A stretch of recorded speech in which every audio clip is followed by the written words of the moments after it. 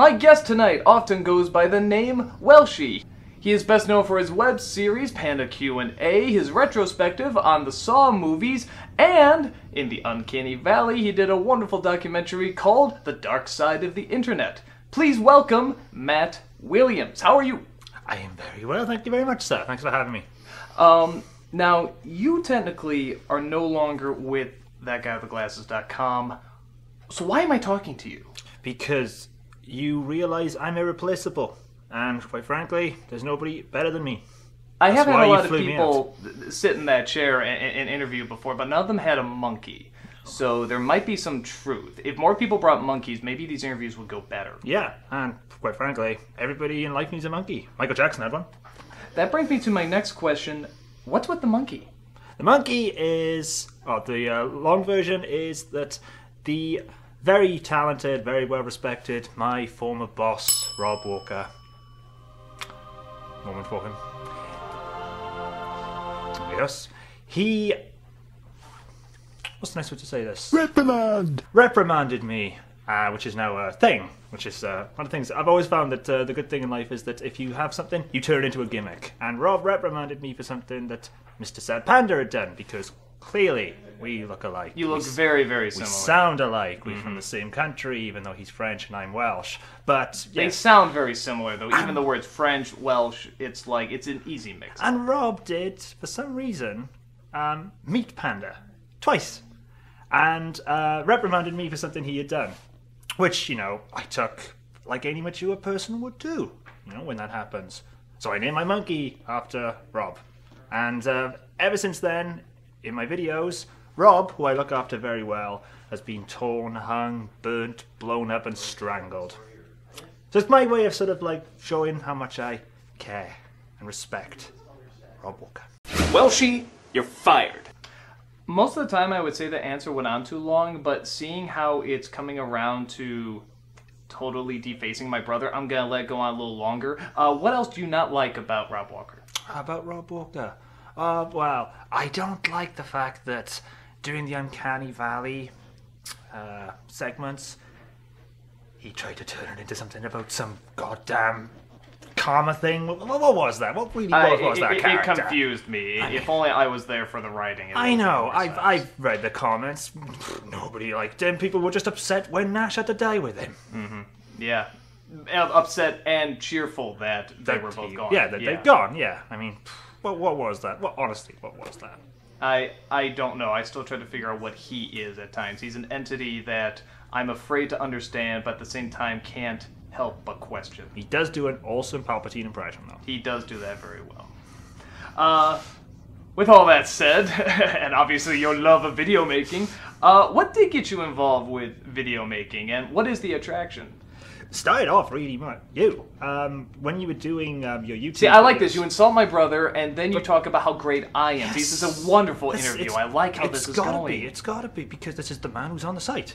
Your face is the site. You are the site. You run the site. You know, I read the internet. I hear what everyone says. Technically, other people run the site, but I like that you think I run the site. Yes, you run the site. You make all the decisions. Yeah. But no, you started off with your YouTube videos, and when you got pulled, and then started That Guy with the Glasses, I started making trailers to promote the new NCs, because at the point it was just NCs you were doing. And then Mike Michaud got in touch with me and asked me to make trailers for everybody else. And that was my sort of foray into the editing. And then Sad Panda got in touch with, originally it was Cole Guy who got in touch with me and asked me to edit for him. And then Panda got in touch with me, and that's how Panda Q&A started. Because he'd written the first episode of Panda Q&A, and I was just this disembodied voice off camera. And that was, again, my first appearance. And I was using, at the time, a very small digital camera. I didn't even have a camcorder. And that was my first appearance on camera, was in the Panda Q&As. And that was where I started writing. And that's where all that sort of came from. It was the sort of introduction to writing shows, because Panda would write the bulk of it to begin with, and then I just added my own jokes. And then it became more of a collaboration, where we'd throw ideas at each other and then shape the whole thing around it. But the fun just came from it because it was like a hobby. It was just really fun. Being really creative, getting to work on your own time, getting to put out your own content. And there was nothing more free in that, because you could say what you wanted. You could hone yourself and shape your own sort of sense of humor and put it all into this video. And I mean, same as it, but it was liberating to do it. A lot of people, including myself, have a hard time watching our older material, like when we're first starting out. Do you have that, or do you not really care as much? I don't watch my old stuff. There's a very few occasions I'll watch it, and that's usually to find something I've said, because I'm a stickler for continuity. I'm a stickler, so if somebody will say, you know, you said this year, but you said this earlier, I'm a big thing of continuity. So I'll look back if I think to myself, now I know I've referenced this before, but I want to make sure I've sort of like maintained sort of like how it all makes sense. Panda's the sort of one who doesn't care about continuity at all, and if you've ever watched any of Panda's videos, you'll know he's just like throw everything at the screen and see what sticks, which works for him. But that's why, again, we work well together with the Panda Q&A thing, because he comes up with the sort of madcap jokes. I'll come up with the sort of like to sort of shape it, because when we filmed Nerd Quest, which was with the Mike Jervis horror film that we filmed last year, I was very much a thing about finding the sort of character identity, and so Mike had the whole script pretty much done, and then when we did a sort of a rewrite together, I sort of like tried to make things consistent between characters, so that every character was their own character, and every character sort of like maintained a form of continuity and growth in the film. With The Dark Side of the Internet, that again aired with the Uncanny Valley, you pretty much talk about sort of abuse online, whether it be verbal, whether it go even further than that.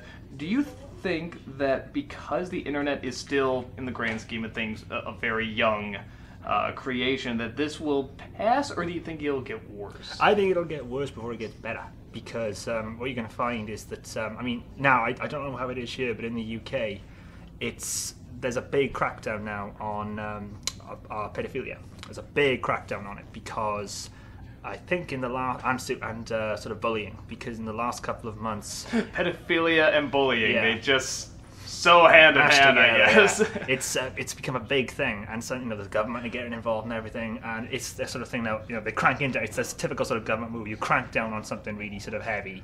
But I think it'll get worse, but it will get better, because it'll become that sort of thing where it's inevitably going to be policed.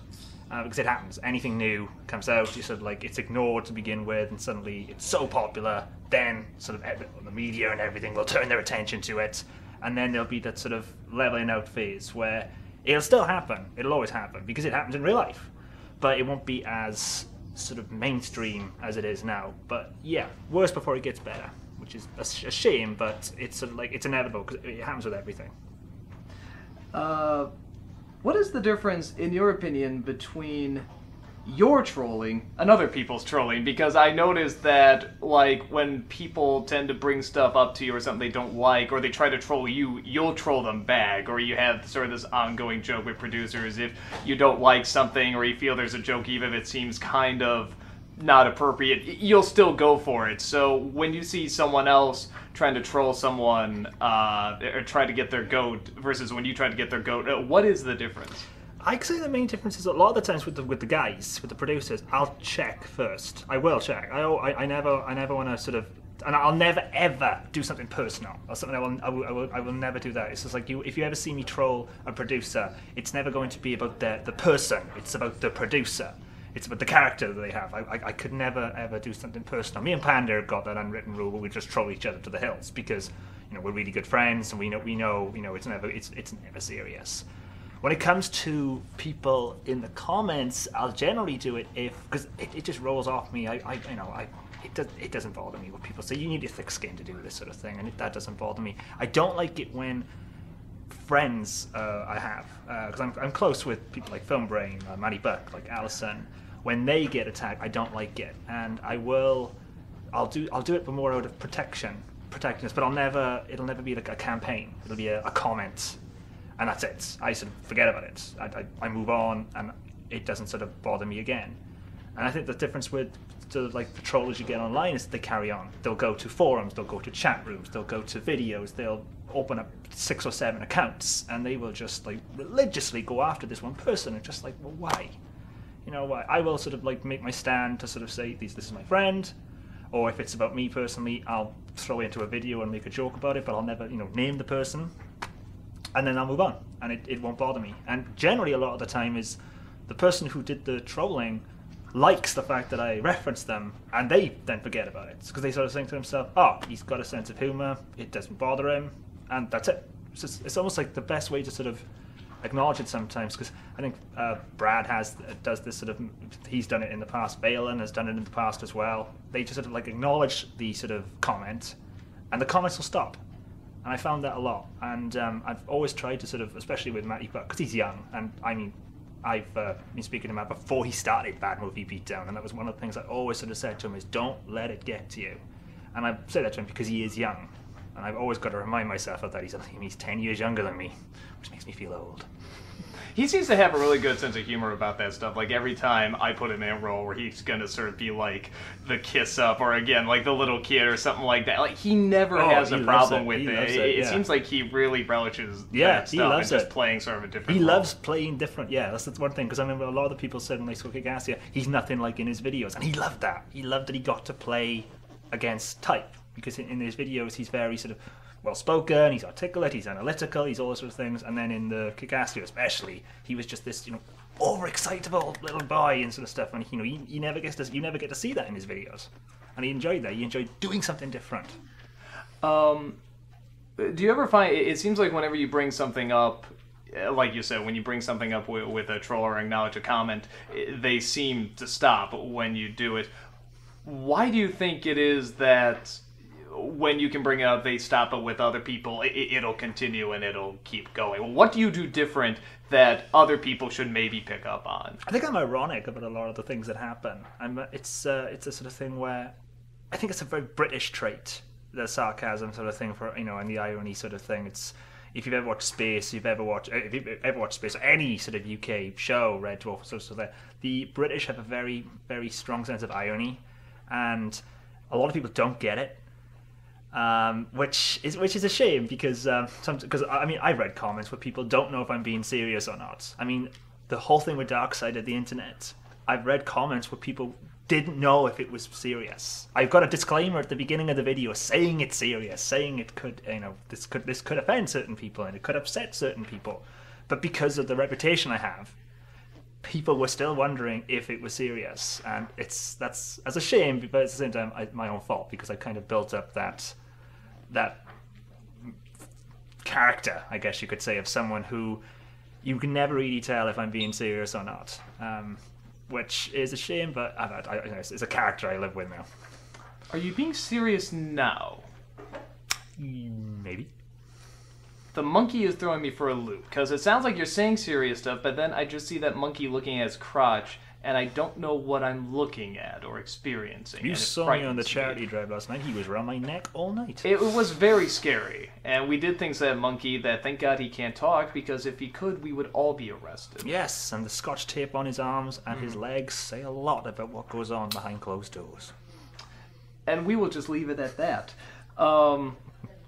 In your opinion, is there a line that you shouldn't cross, whether it comes to trolling or fighting trolling, or anything online? What is the line that you feel you should not cross, if there even is one? Family. That's when it's just if you're going to troll someone about the character they play or something they've said, fair enough, because you said it.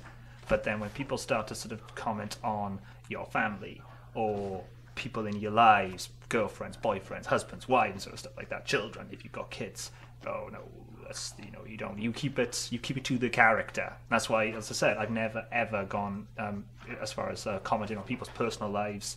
Or it's like when I make fun of Rob Walker, I'm making fun of Rob Walker, the character that is in your videos and that I've sort of put into my videos now. I've never made fun of Rob Walker the man, or Rob's family, or stuff like that, because that's personal. There's the on-camera life, and then there's the non-camera life, and the on-camera life is the sort of, that's the show. Away from that, that's personal. That's nothing. That's and that's when it goes too far, and that's you do see that. You see people in the comments, they'll insult mothers, fathers. I'm just thinking, no, it's too much. It's just like, we put ourselves on the internet. We're opening ourselves straight up to some form of criticism or some form of trolling. But that's us, and come at us, sort of stuff like that. But then when it's threats, You know, when you get threats and death threats, and I've had death threats for people thinking I'm you from the YouTube channel. I still get them. And I have several. I should just make a folder of like how many death threats and I will find yous and stuff are in there because of something either they didn't like or they think I'm the epitome of evil or something like that. I mean, and as you said, it's just something you have to know going in. Like, this is just going to be a part of it, and you shouldn't be afraid of it. No. From what I found, actually, this is something I'm curious to ask you too. Do you find that many the people that do the trolling and make these threats are usually cowards? Usually. I mean, there was a situation where I won't name names because I can't remember it, but there was somebody who was trolling a member of a producer on the site, and I wrote one comment to this person publicly, you know, so everyone could see, and he accused me of trolling him. And all I said was, you know, it was nothing trolling-wise. It was just simply, why have you got multiple accounts? Because it was obvious it was this person with multiple accounts. And then he accused me of trolling him. And everybody jumped then. It was just like, pot kettle black and sort of stuff like that. And he disappeared. He disappeared after that. I'm just like, you know, if you confront... It's the same sort of thing with bullying sometimes. It's, you know, you confront them and they stop. And it's generally cowards that do it. Now, something, you know the phrase, of course you heard, don't feed the trolls. Your approach seems to be very different. You, not necessarily that you feed, but you confront, and with you that seems to work.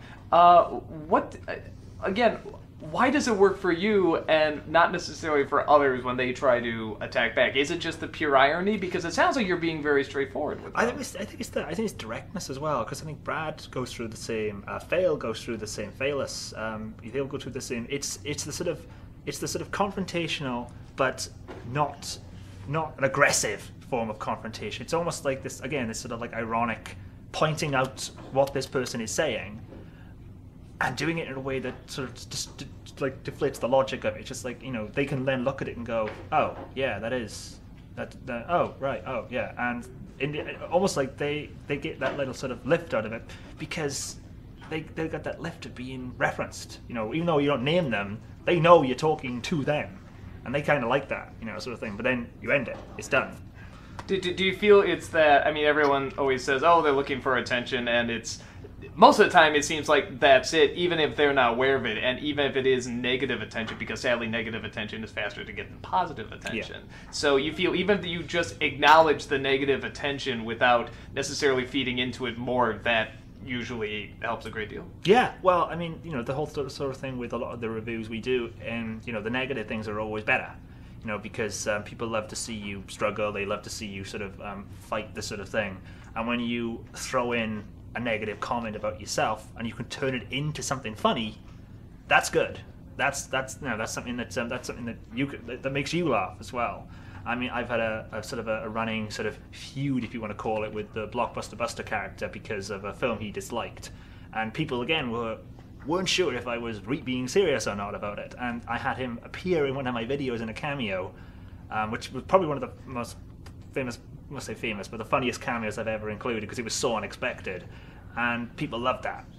And I know, I love sort of like confusing people. And, you know, I thought that they didn't like each other, and so you'll see it in the comments, and I always read those comments and get a little smile myself, because it's sort of like you trick people into thinking it. And the first time I went to MagFest was the funniest for me, because people were coming up to me and telling me how nice I was, and I was like, really? And then I actually went back and watched a couple of my videos, and I was like, oh yeah, I'm not really nice on camera.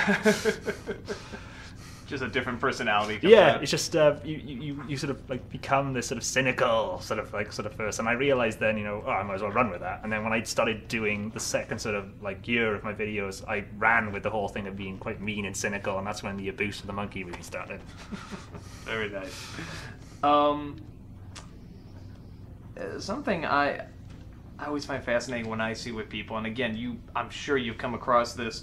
Do you feel there is a limit to how much you can live online as opposed to how much you can live your life sort of in the real world, in the physical world? If there is a limit, what is it and why?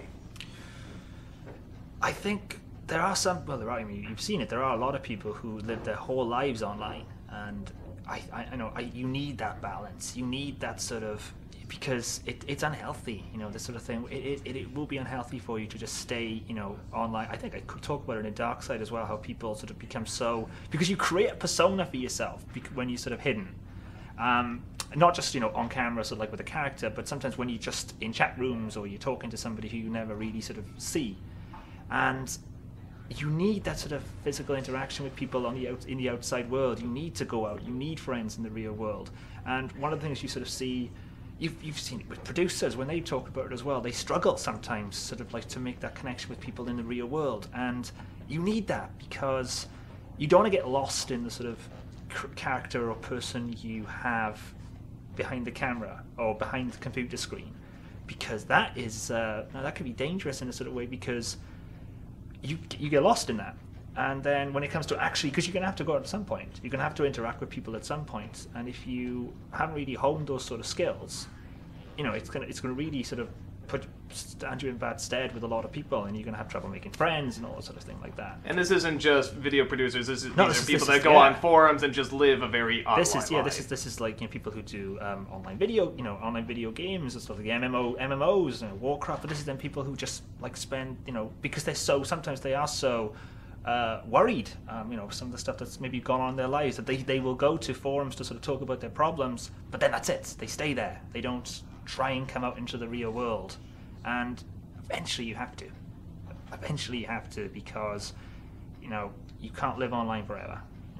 Eventually you've got to go out into the real world. Eventually you've got to interact with real people. And that helps your confidence more than anything. Talking to people online is one thing, but really helping your confidence. And that's, to say with me, I've got the divide of having a real job, as well as the online hobby. I've got friends online I'm really close with and I care about. I've got friends in my real life who I class as like my closest friends, almost I love like brothers and sisters.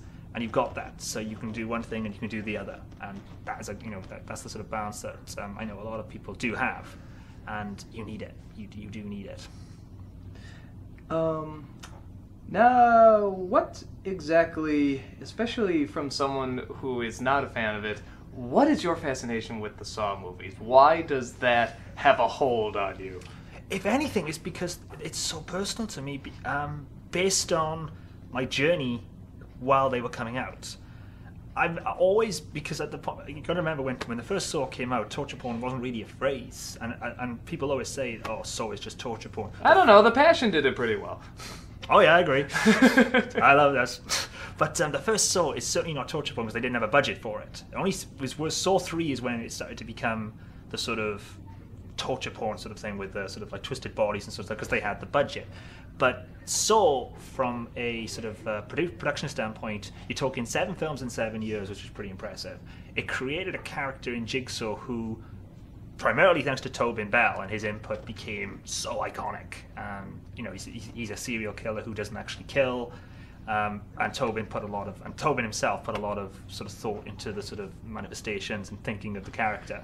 And he is a fascinating character, which is why even after he died, spoilers, they kept him in. They kept bringing him in and tried to feed him into the universe.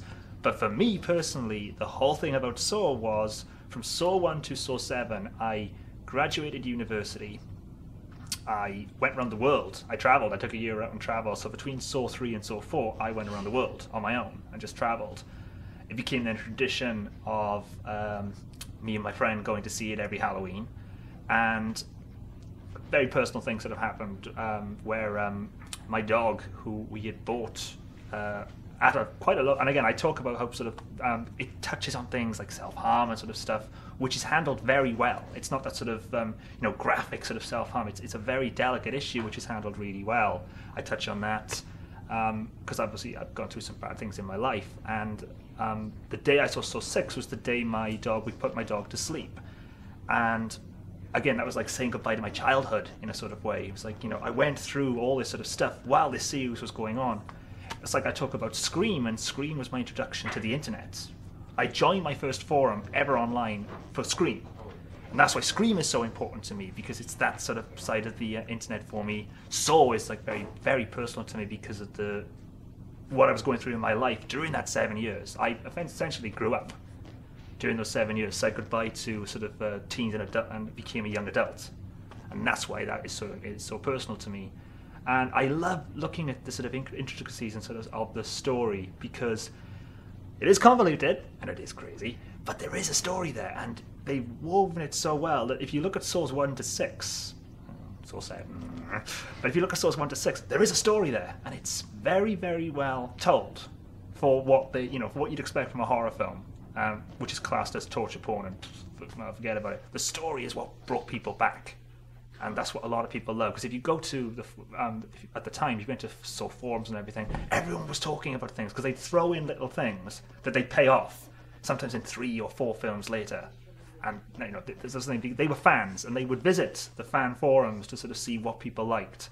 And I think that was one of the things about the films that was really cool as well, was the producers, the directors, they were all young guys, all sort of like up onto the whole internet sort of thing with forums and chat rooms and everything, and they go and talk to the fans. They go and interact with all these people, and it gave the fans that sort of sense of, we're in this as well. So it's a small, cult-like thing for Saw, but it's just a really sort of like cool little franchise to be involved with. Yeah, wonderful. Now that you are done doing videos for that guy with the glasses, what are you gonna do now? At the minute, well, I'm going to sort of focus on sort of like the full-time job I've got at the minute. I'm still, like I say, I'm still going to be going to conventions. I'm going to Alcon in September. I'm going to MagFest in January. And I'm always up for cameos and appearances, because even though I'm not with the site anymore, I'm still friends with all these people. It's just that the friendships don't end just because you move on. And I've not left under a cloud. I've not left in sort of any sort of negative way. And I might even go back to doing videos. That's the thing. It's just that at this point I'm so sort of burnt out and need to sort of decide where I want to go and what I want to do. I've always seen it as a hobby. That's the key thing. I've always seen it as a hobby. So I could easily start it up again and just if something comes along that sort of catches my attention, because I am one of these people who I've got to throw myself into it 100%. I cannot half-ass anything. I've always been like that. I've done that with every job I've ever had. Once I start to lose interest in the job, I will either leave straight away, which is not the smart thing to do. You want to find another job before you do that. Or you will start looking for another job and you will go. I've done it ever since I had a paper round. It's that sort of thing where I love doing the paper round, and then as soon as I felt that sort of... I stopped and I let my brother do it. And obviously he got paid for it. I didn't get paid for it. But yeah, I've got to do it, got to be into it 100%. But I still intend to work with Panda, because me and Panda still write together.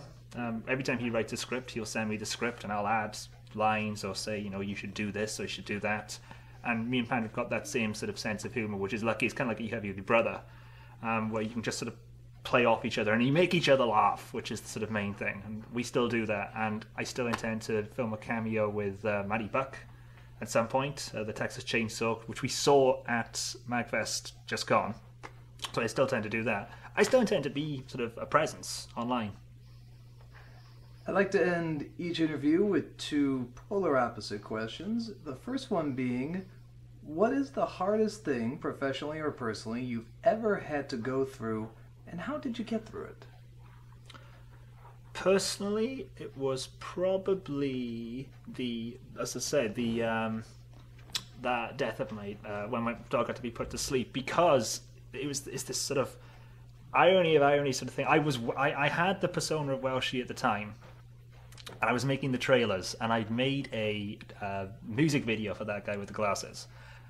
And one of the guys off the site, on the day this happened, contacted me over Skype and said, "I've got good news for you. Check the site." And they put my music video on the site. So I wasn't officially a part of the site yet. So as a fan, it was like, the biggest thrill, you're on the site. And then my mother walks into the room and says, we're going to have to put the dog to sleep today. So just like this crippling. And then I couldn't make a trailer because my computer broke. So, on this sort of thing where you're on the site and then you get told, oh, we're putting the dog to sleep, and I can't even make a trailer to promote the fact that I've got a video on the site for the first time. And I sort of honed a sort of character at this point with the trailers. So that was that sort of like, uplifting moment, and then a real sort of like stab in the gut. And I was just like, and then I had to go to work, and I had to work a 7.5-hour shift, and then I had to see Saw, which was, it was one of those things that I'll never forget, that sort of day. I got through it just because of, again, my real sort of life there with family and friends. They got me through that. They really got me through that, and that was a very, very tough not just day, but a few pretty hard days there, and they got me through it. And that's the sort of thing where having that sort of physical contact with people helps. They hug you and they sort of let you know it's okay, and they'll sit with you and let you talk, which you don't really get online. You wouldn't really get, you get people typing or voicing with you and you hear their voice, but sometimes you need physical contact. Sometimes you need someone to just sort of like sit with you and put their arms around you and tell you it's going to be okay. And that's what got me through it. And finally, what is the one thing, again, professionally or personally, you are the most proud of that you've ever done? At the minute, it's got to be dark side of the internet, because when I decided I was going to sort of step aside, I'd already been asked to do it. And I sort of made that sort of promise to myself. I'm never really happy with anything I do, but I made that promise to myself that I was going to throw everything I had into it. And I remember when Holly and Rob came to me and said about it, and the first thing I told them both was, I can't make it funny, because I wanted to really sort of show, and I knew it was going to get dark. I knew, because of the subject matter I was going to go into. But the feedback I got from it was probably the most gratifying, because I had I knew I was going to get polarizing feedback from it, but I had people coming back saying that it spoke to them in certain ways, and that was gratifying to be able to be told that I'd spoken to them. And my thinking behind the whole thing was, if one person can watch this and it makes them stop and think about their actions, and somebody did write to me about that, and that was gratifying. I just it was worth it if one person looked at that and thought, just that. They didn't have to think anything else, but that they stopped and thought. And that was what I got from it. Wonderful. This was Shut Up and Talk, and my guest tonight was Matt Williams. Thank you so much. This is where we look at each other and we act like we're talking. We're just saying things to each other. Yes, okay. We just lean in. So the lights have gone down now. And they're gonna make this go blue, and we're gonna be silhouetted, and we're not gonna do any of that. We're just gonna look incredibly stupid, but we're just gonna be nodding and laughing. So how's your sex? I don't want to talk to you anymore.